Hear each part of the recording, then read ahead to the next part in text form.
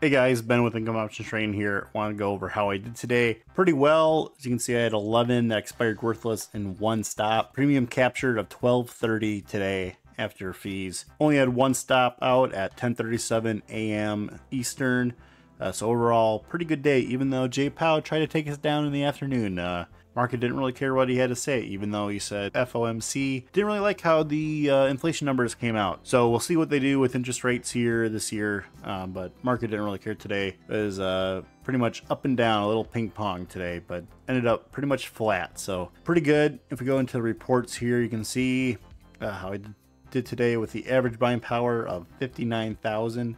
So about 2% return on buying power today after fees. And I wasn't able to do a video yesterday, but if we look at yesterday, it was pretty much a wash. I was down 1264 yesterday. I had a couple extra stops, or I had a couple extra trades, I should say.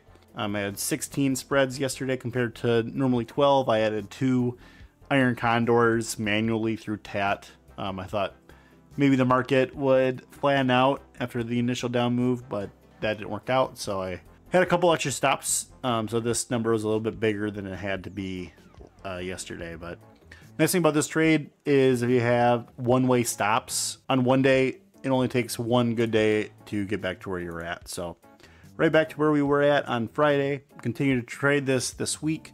If you have any questions, feel free to drop them down below. And thanks for watching.